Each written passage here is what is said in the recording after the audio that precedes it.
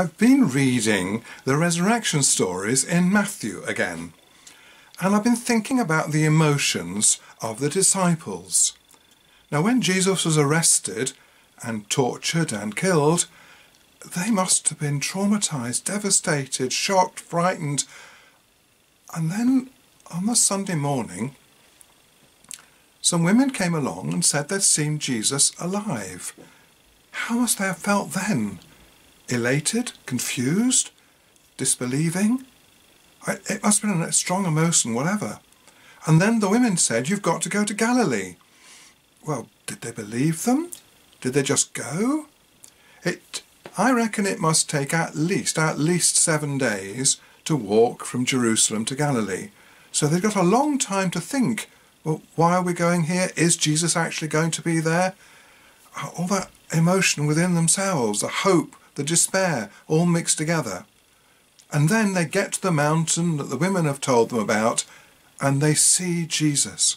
Well, what elation, what amazing feeling that must have been. And then he disappears from them.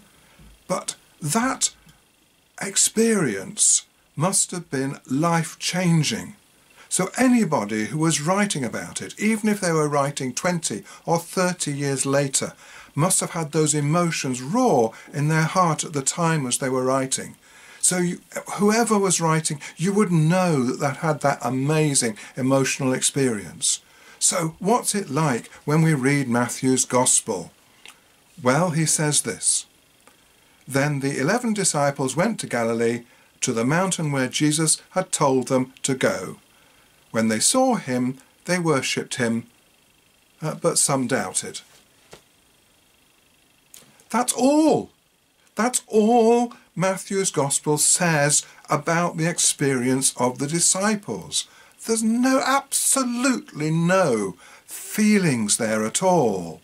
No heightened emotions. This cannot possibly have been written by an eyewitness, because an eyewitness would have been bowled over by the whole experience.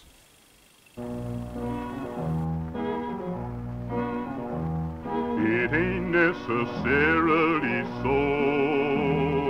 It ain't necessarily so. The things that you're liable to read in the Bible, it ain't necessarily